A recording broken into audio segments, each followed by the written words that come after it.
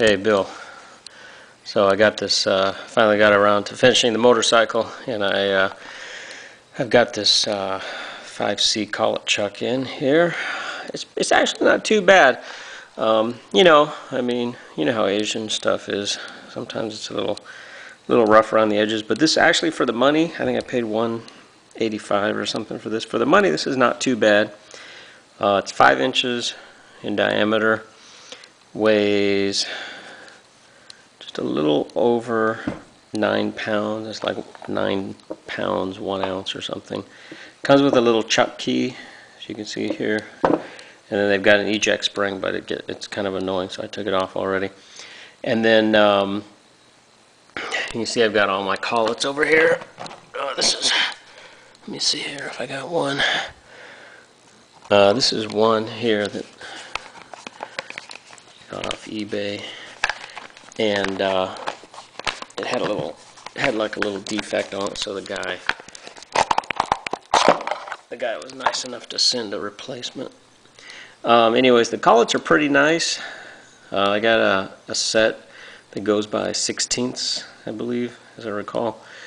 And I put one in and used the chuck key. You got to turn the chuck key like 50 or 100 times to get this thing to pull in all the way. But I think it's going to be okay. I've got to cut the backing plate for the Dalton to fit this. I'm gonna email Dennis and ask him some questions. But for the money, there's not really too much to complain about. I think my set of collets was like $50 shipped, 50 or $60, and then the 5C collet chuck here was like $185 plus, I think it was 15 or 20 bucks to ship. So it's pretty nicely made. Like I say, I mean, it's got a touch of the kind of, made in China, but not too much. So I think if I clean it up a little bit and made it to the backing plate for the Dalton, I think it's going to be okay. Like I said in some of our emails, as long as I can maintain 100 thousandths run out, or maybe half a,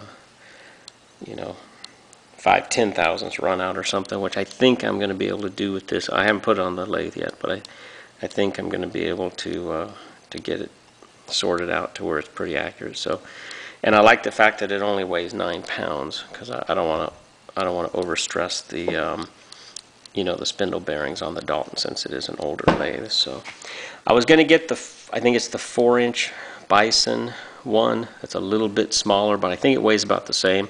So, or the Bison one might actually be a little bit better, a little bit heavier than this one.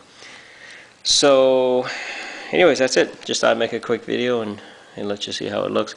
And like I say, on the collets, pretty pleased with those. Again, just a little in the threading area, they're just a little rougher than you would expect, from like a Hardinge or maybe a Bison, but when you figure they cost just a fraction of the high quality stuff, I think you got like 95% of it there for maybe a tenth of the cost, so it's hard to argue with that. So okay, I'll see about getting it on the lathe probably in the next few weeks, and I'll put an indicator on it and see what it comes out to. So okay.